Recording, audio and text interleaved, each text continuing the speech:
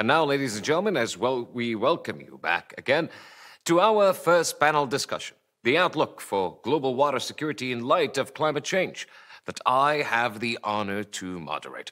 Allow us first to introduce our panelists, and they are Dr. Rupa Kumar Kohli, Professor Mansour Al-Mazrou'i, and Mr. Qais Swedi, and Dr. Saeed Salmi.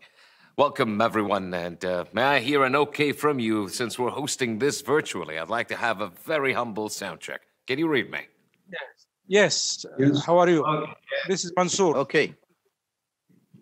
Lovely. All together in union. Thank you. We really appreciate that. I'd like to just make one housekeeping input here for our distinguished audience.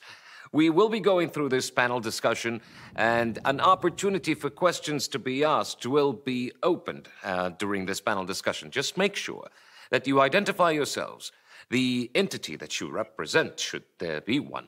And lastly, and more importantly, make sure you dedicate the question to one of our panelists. With that, I'd like to start our promising panel discussion, and my first question is for Dr. Rupa Kumar Kohli. A very good day to you, and thank you for being here with us, as well as all of our panelists. Let's talk about the term, Doctor, climate change. It has been exchanged and quite often in the recent decade, and we have been dealing with climate change's effects of course, in modern times right now. However, some of which we are already witnessing in terms of these effects. Can you explain this to us, the term climate change? I mean, what does the word or the term even mean to different regions all around the world? Thank you. My name is Rupa Kumar Kohli.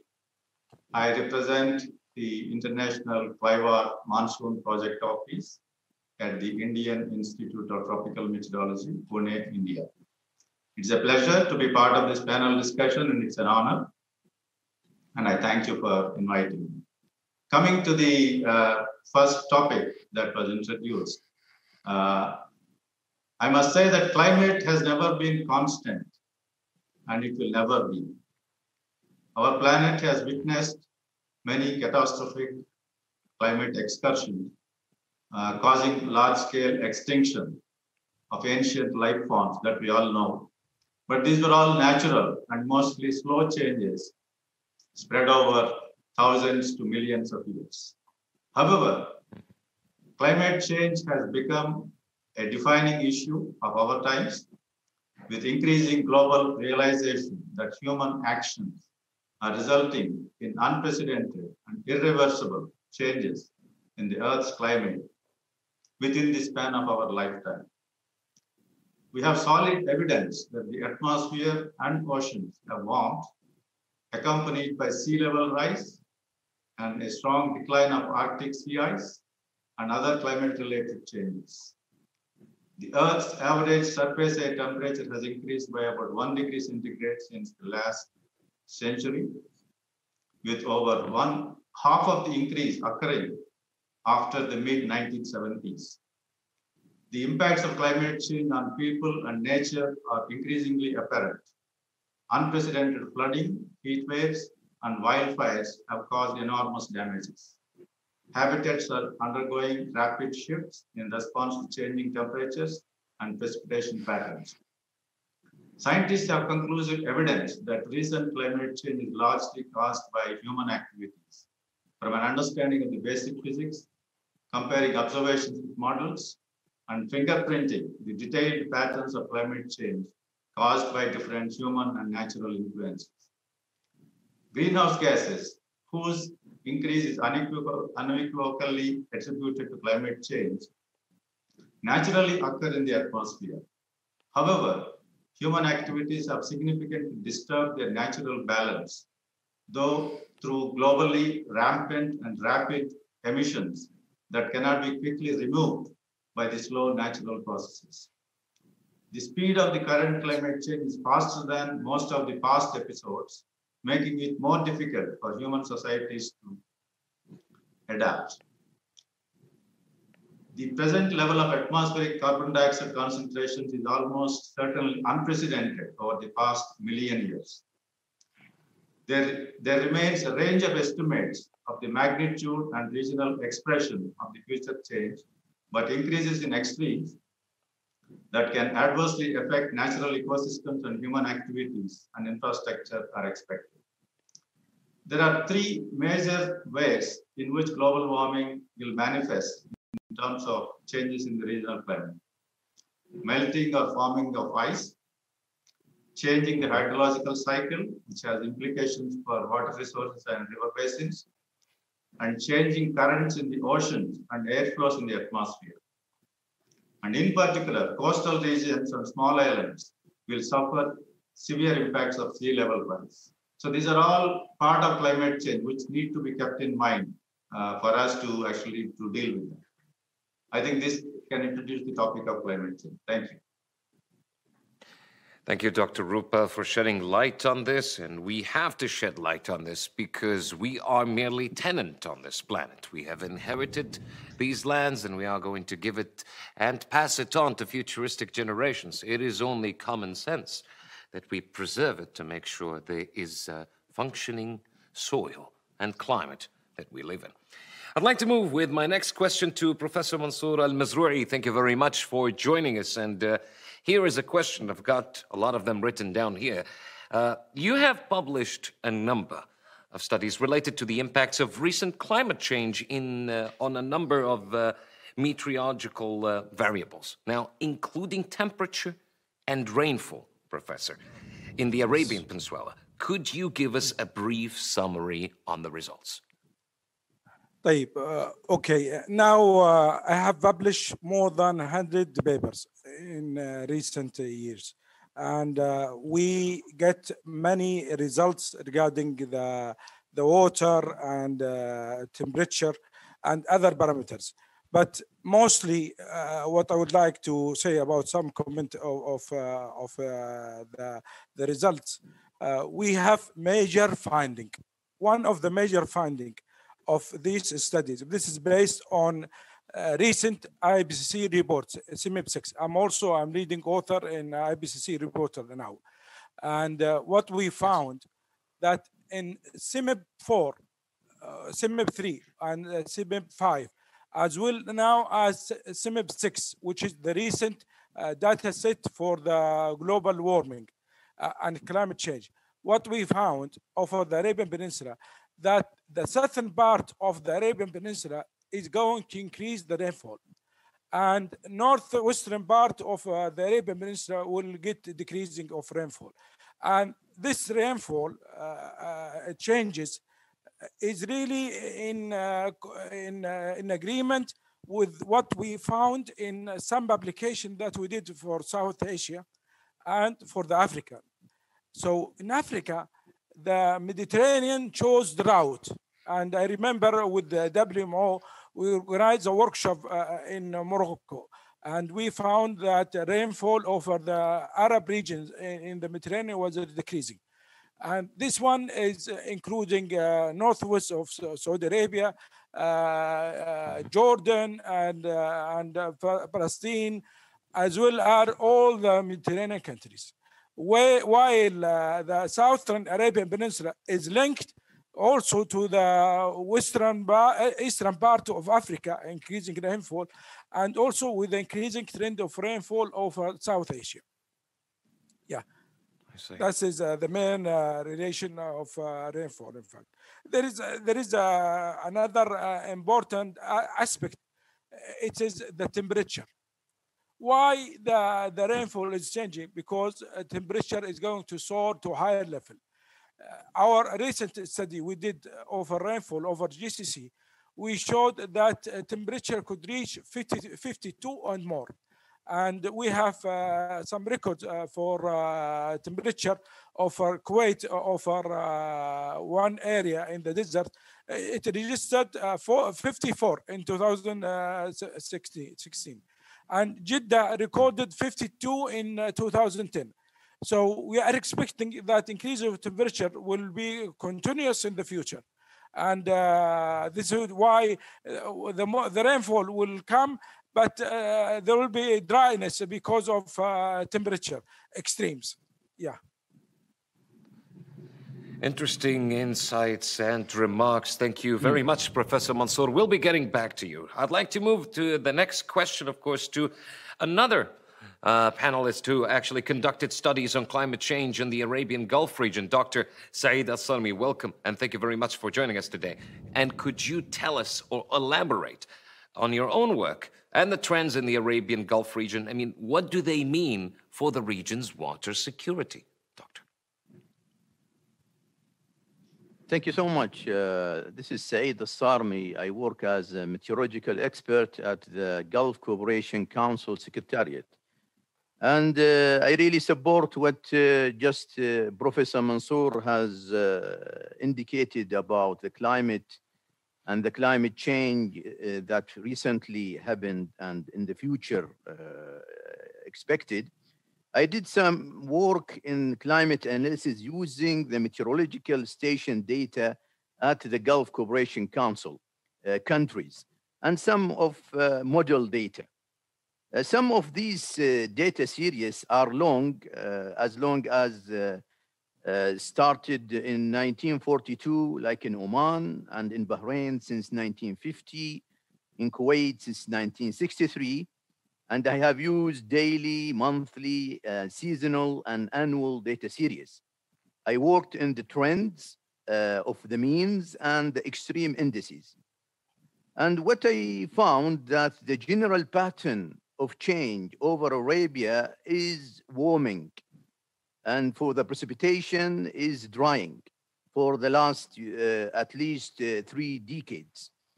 And I can say also that the area has witnessed the longest meteorological drought since at least the last 2 decades. The other thing I found, which is supported by literature, is that the Arabian Peninsula climate has witnessed a climate jump or a climate shift since 1998.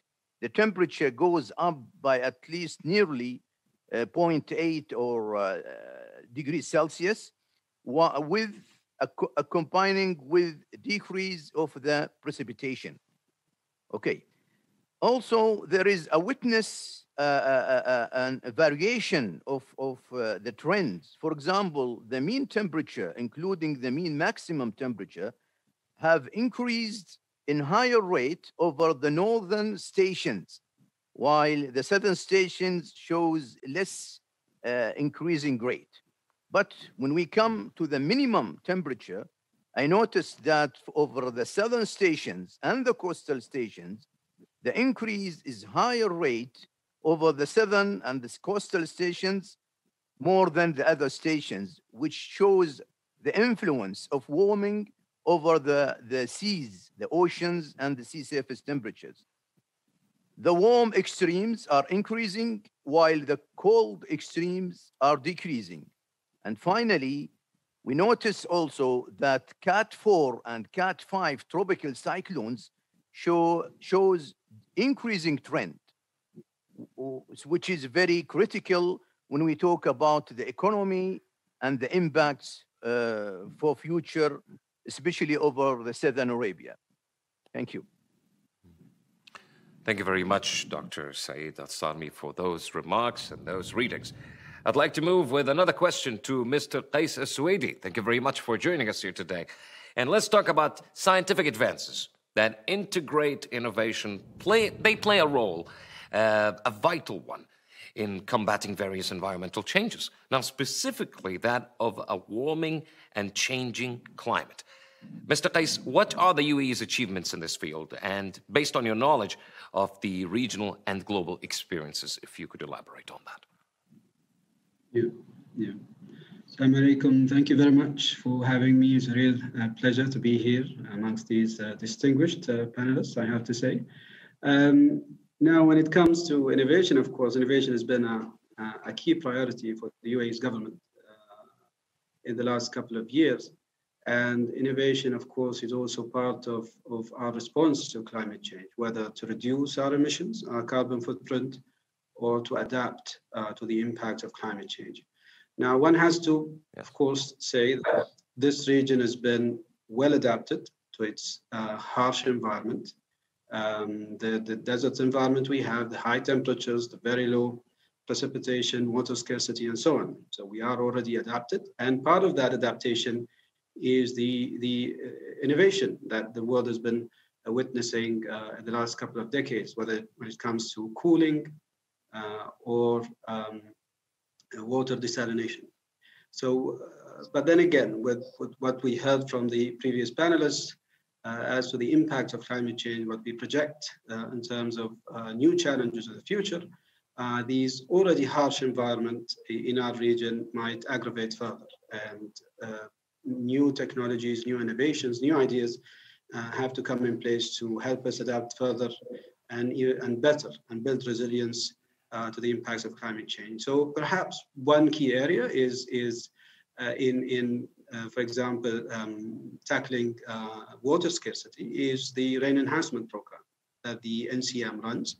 The impact of this program, of course, has been witnessed, and we are hopeful that more and more positive impact this program is going to have in the future, especially with the lowering water tables across the country, reduced fresh water in our aquifers, and then with that, of course, that happens due to human use. We're using more of our groundwater for agriculture and so on, but also due to decreased waterfall, or say the maintaining a similar level of waterfall. And then as well as that, you have the increase in sea levels worldwide due to climate change, and then you have an intrusion of seawater into the freshwater aquifers, especially the coastal areas.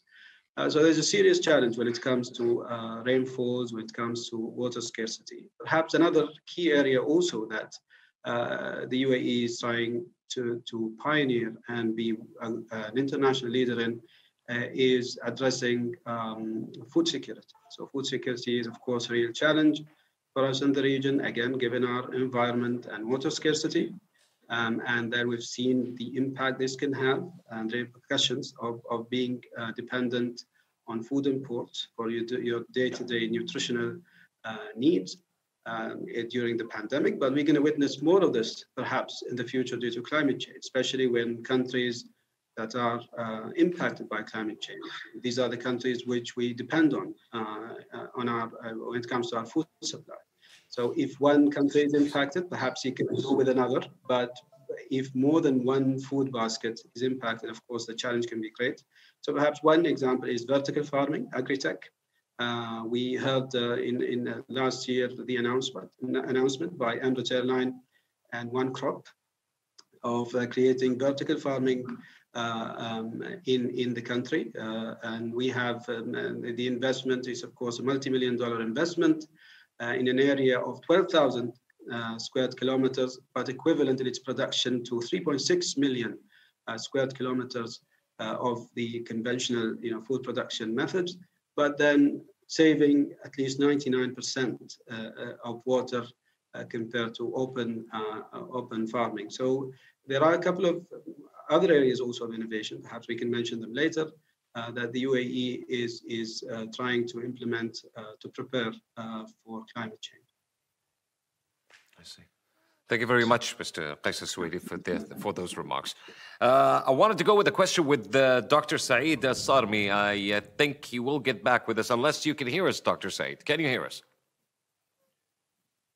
A bit of a technical issue. I think he will be back. Let me move on. Professor Mansour Al-Mazrou'i, we have a question for you.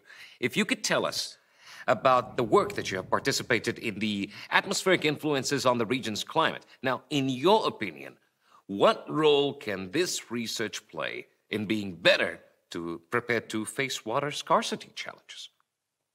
Yeah. Can you repeat the question again, please? All right. Yes. Now, in your opinion, what role, when we talk about, of course, your work that you have participated in the atmospheric influences in the region's climate, in the Arabian Gulf region's climate, what role can this research play in being better prepared to face water scarcity challenges? Yeah. In my opinion, we first need to have a common platform to study climate change in more details. Now we have scattered, groups from Oman, from UAE, from Kuwait, from Bahrain, and Saudi Arabia, and other countries. What we need now, actually, all the regional scientists had to sit together and put for GCC a platform to build for further analysis of atmospheric parameters. For example, we need to have a high resolution of climate data. We cannot do this without full collaboration with each other. So I recommend for Dr. Saeed to have a platform for integrating all the activities of the region. Now, every country is separate, doing its own analysis and the resources. Now we are having a supercomputer, for example, and now I don't think in all the GCC countries they have supercomputer that they'll be able to run their models. Now we go on resolution of GCMs from 300 to 100. Now, even RCM can go up to 5 kilometer resolution, but you cannot do it for just only one region, one small country. You need to do it for the all over the country, all over the GCC, and many impact studies and adaptation strategy must be built on high quality high quality projected data. If you don't have the data, you cannot build a trust on the future planning or adaptation or even impact studies. So that is my request. Thank you very much, Professor Mansour. Dr. Saeed, what do you think of what the professor just said? He's calling for a collaboration. He's calling for archiving and filing all of those researches, numbers, and readings together to form a better understanding and form a better picture of what would the climate be tomorrow and how to avoid a certain scenario. What do you think of that? Well, I fully agree with Professor Mansour, and I thank him because Professor Mansour, he's the director of the Center of Excellence of Climate Change in King Abdulaziz University, and he has an initiative to establish or start with such, gathering and collecting all the efforts when he organized the first conference on seasonal climate over the whole Arabia. So Dr. Mansour, Professor Mansour, is well known with his thoughts and his works, and there are some similar initiative, but to a less extent is less known and less small size than what Professor Mansour is talking about.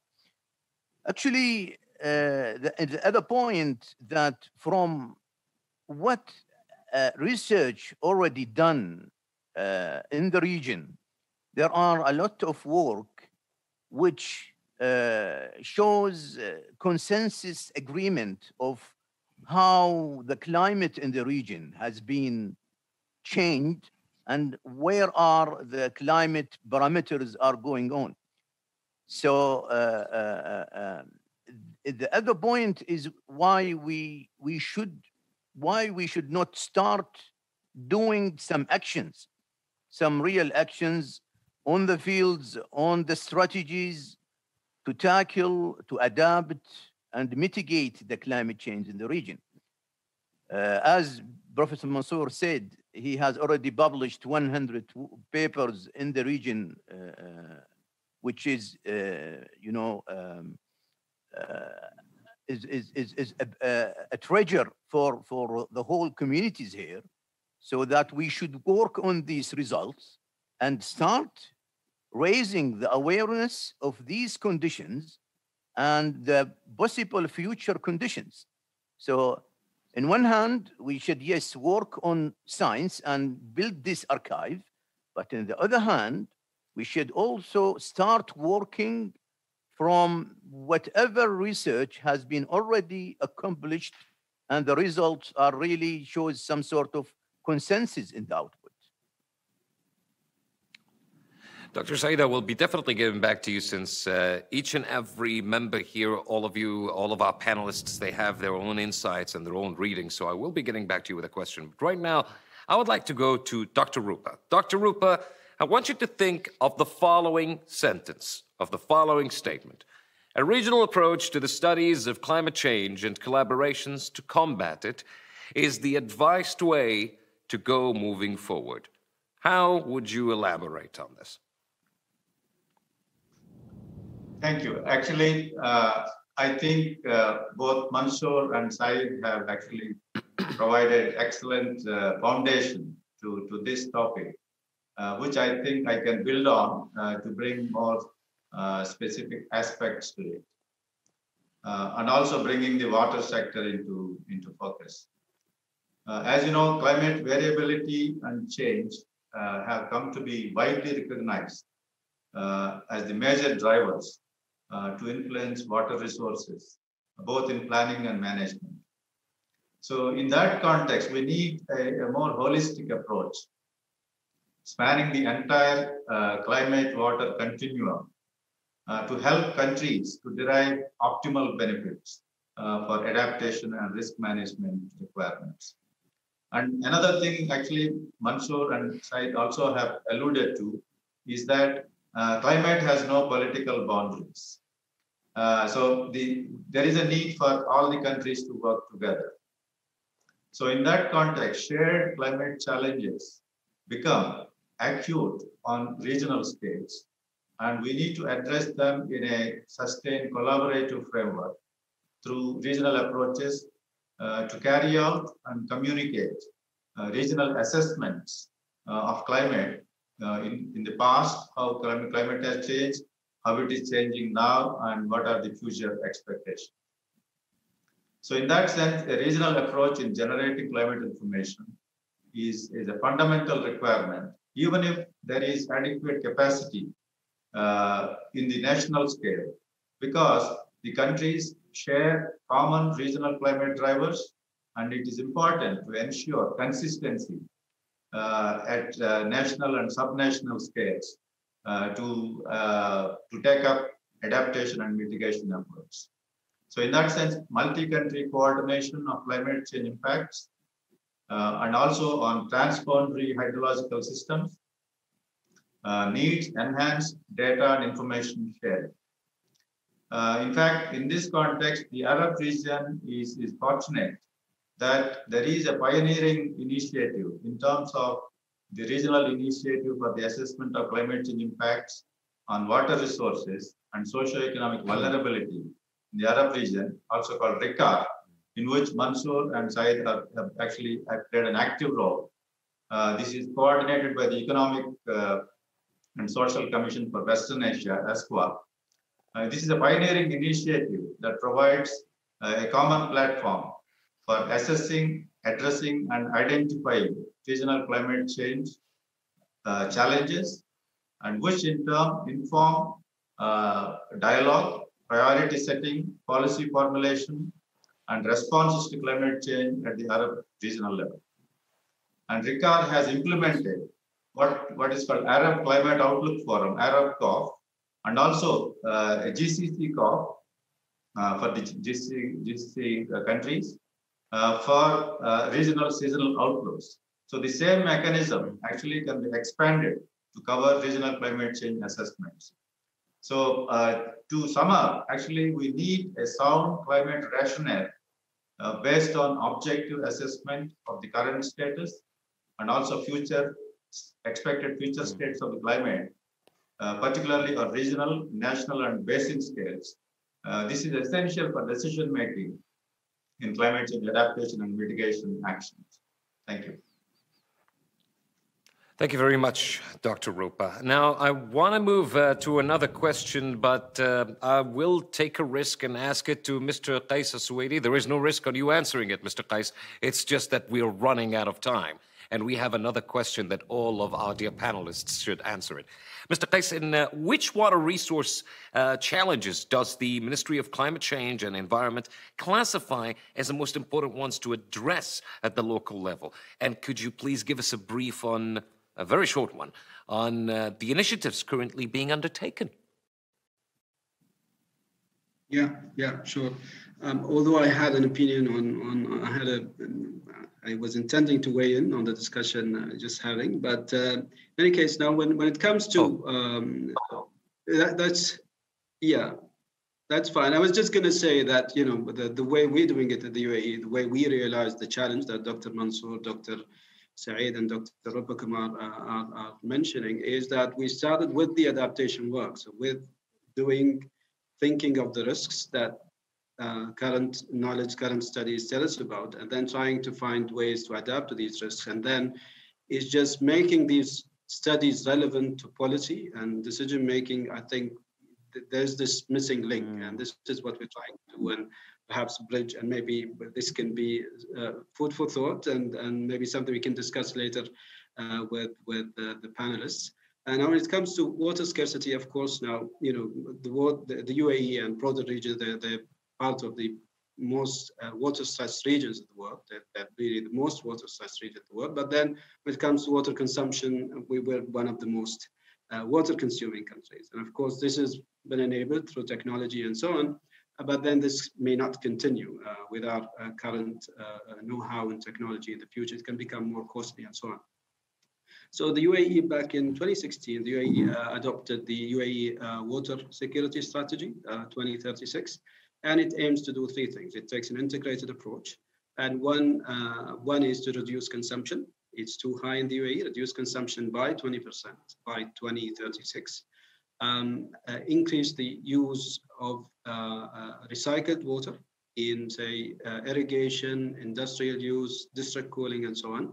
And the third is to move towards towards electrifying water desalination. Again, water desalination is a very costly technology, but this is the option we have in the country, in the broader region. So moving towards reverse osmosis, electrifying the process to reduce the impact, the environmental impact the current desalination process is having on our environment, the emissions produced due to the cogeneration process. We produce water as a byproduct of electricity generation. So there is an environmental impact, there's a climate change impact. So as part of the water security strategy, the target is to have 50% of our water production from reverse osmosis. As of now, we have Al Tawila in Abu Dhabi. By 2022, it's going to produce around 1 million cubic meter of desalinated water through reverse osmosis. And in Dubai, by 2030, we're going to have another 1 million cubic meters through Hasyan desalinating. Thank you very much, Mr. Qais Al-Suwaidi. And I'm just going to inquire about how much time do we have left exactly? Should that give us... all right, so we basically have 1 minute left. At all rates, for our dear panelists, you have graced us with your presence. The very much insightful panel discussion, the outlook for global water security in light of climate change. I'd like to express my thank yous to all of our panelists, Dr. Rupa Kumar Kohli, Professor Mansour Al-Mazrou'i, Dr. Saeed Al-Sarmi, and Mr. Qais Al-Suwaidi. You have brought the light to this virtual forum and to this panel session in particular. Thank you all very much.